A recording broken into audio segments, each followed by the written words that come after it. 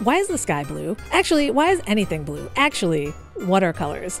One thing at a time. A color is your experience of the complex interaction of a bunch of things like the wavelength of a light source, the special cells in your eyes that evolve to see a tiny sliver of all the wavelengths, the intensity of the light, and the surface chemistry of whatever you're looking at. So that's colors. Now the sky. Light from the sun has all the color wavelengths in it, and most of them pass right through Earth's atmosphere down to the surface. But some of the blue light bumps into molecules in the atmosphere, which changes its trajectory from straight down to all over the place. Scientists call that scattering. Some of the scattered blue light flies off into space, and some of it flies into your eyeballs, just like red light flies into your eyeballs after it bumps into a shiny red apple. So when you look up, you're seeing blue light that got knocked into your eyeballs by molecules in the atmosphere, except at night, and at sunrise and sunset. The sun looks redder when it's lower in the sky because the light takes a longer path through the atmosphere, which gives the blue light time to bounce away before it gets to you. Any other questions?